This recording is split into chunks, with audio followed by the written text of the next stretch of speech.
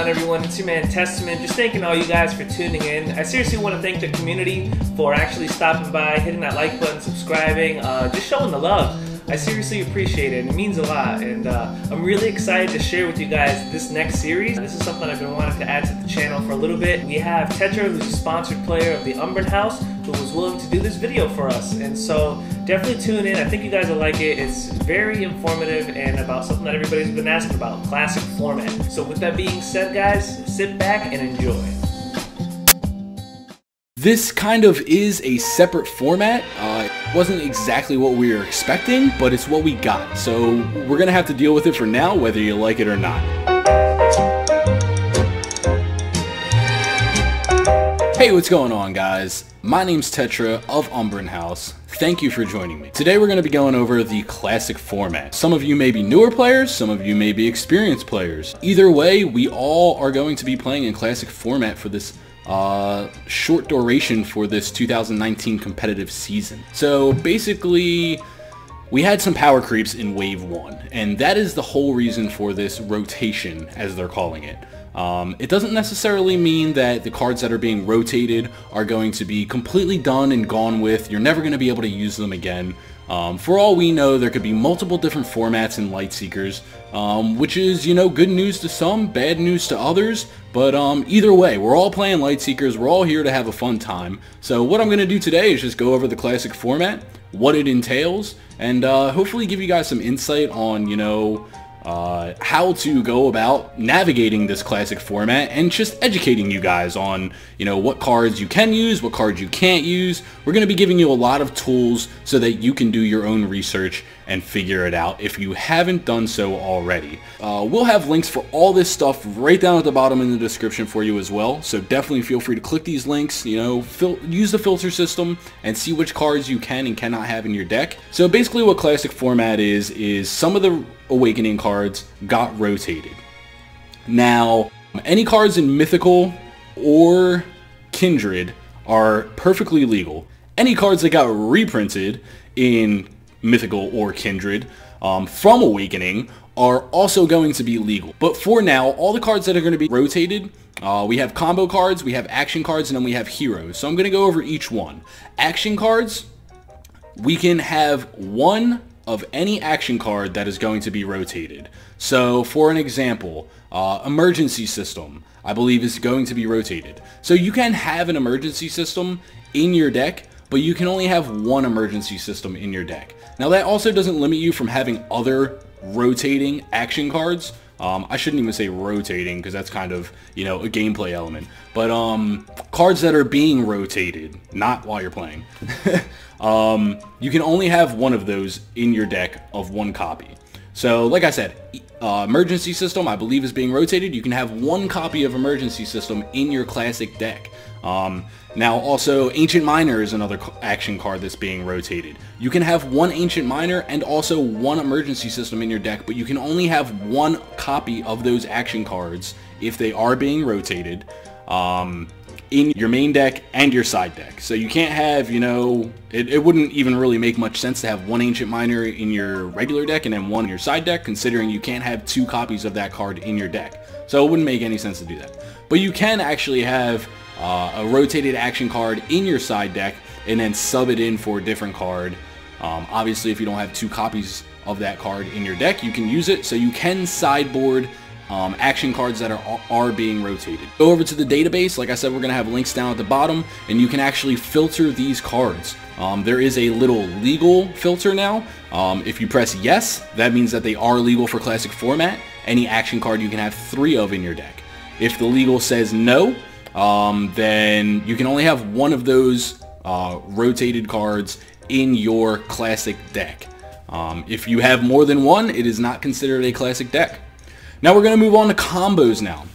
Combos, I think, is what really hit us hard. Avalanche is a Storm and a Mountain cross-order combo. All cross-order combos are getting rotated, so you can only have one maximum cross-order combo in your deck regardless of anything. You can't have an avalanche in your main deck and then another rotated combo in your side deck and then switch those two out together. I know that was a common question that was asked. You cannot do that. You can only have one of these combo cards between your entire deck and your side deck combined. So on to ban cards, the cards that you cannot play with currently at all whatsoever. Now the article on the PlayFusion website, which will also be linked down there, gives us a list of banned cards, and these banned cards are Shadow Wraith, which is a Dread card, Pollen Weaver, which is a Nature card, Moon Song, which is an Astral combo, Sun Beacon, which is a Astral action card,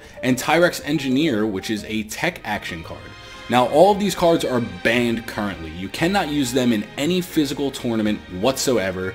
But on the news article it does say the list of banned cards are still in effect until the release of Uprising, and then it gives a list of the cards. So basically what this means is that we still can't use these cards no matter what in any kind of physical play, at least until the release of Uprising is what they're telling me. I also forgot to mention the heroes. Any rotated hero, and like I said, if you go to the database and you legal filter no for any kind of heroes, it will tell you exactly which heroes are getting rotated.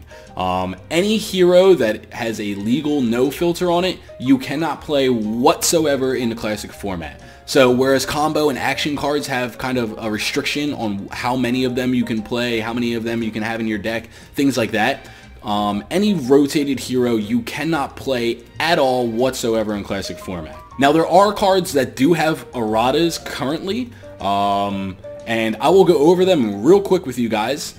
We do have Reality Rift, we have Spirit Gate, Wind Controller, Time Worm, and all of these are, you know, either action or combo cards. All the ones that I mentioned so far. And basically what they just did with all of these cards is they just slapped burn on them. And what burn is, it means that you can't get it back from your discard. So they just saw that some of these cards had issues, you know, with, you know, being able to get them back from your discard pile and kind of neglecting them to, you know, break the game.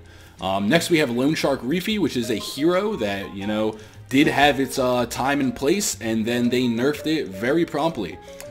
Basically they nerfed Loan Shark Reefy. Instead of reducing damage by 1 while you have no buffs in play, they said reduce the first damage you received per turn by 1 while you have no buffs in play, plus he can't wield items. So he's only reducing the first damage received in a turn by 1, and then you also can't wield items on top of that, because, you know, I'll tell you myself, I did play in a Delivery Crab tournament with Loan Shark Reefy, and I did win, and it is a completely busted deck. They needed to do that.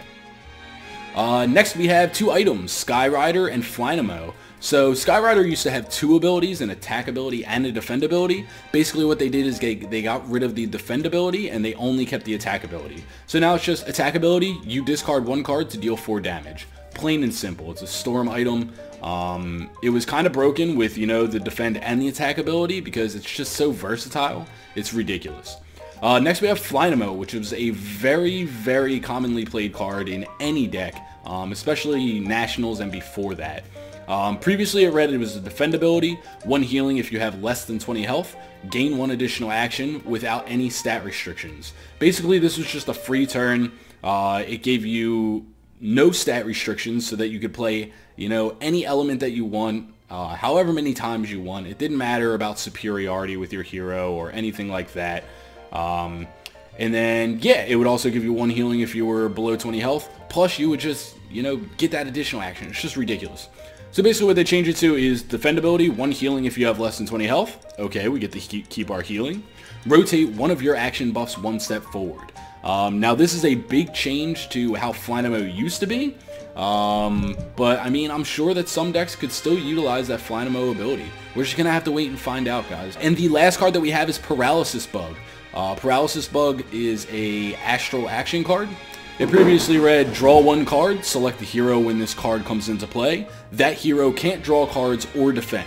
Now this card reads, draw, rotation, cards, your target can't defend. So basically, you know, giving your opponent, you know, the setback of not being able to draw cards or defend, plus the 1 draw power on top of that, it was just completely broken. Not completely broken, but it was to a point where they needed to do something about it. So there it is, guys. Like I said, it's a lot of, you just sifting through the database hours on end and, deck building that way. At least I know that's what I'm going to be doing. I'm going to be in Chicago this weekend, and it's going to be a lot of fun. We are going to be playing in Classic format, so keep a lookout for those deck lists. I'm sure that some kind of meta will arise, and we'll finally get to see, what Classic format's all about. That's about it for me, guys. Thanks for hanging out with me. Once again, I'm Tetra of House Umbron. I bid you farewell. Hey, thank you guys for watching. This is Testament with the Umbron House checking out. If you guys are new to the channel, just hit the like and subscribe button. It'll really help out a ton. And hope to see you guys soon. Take care.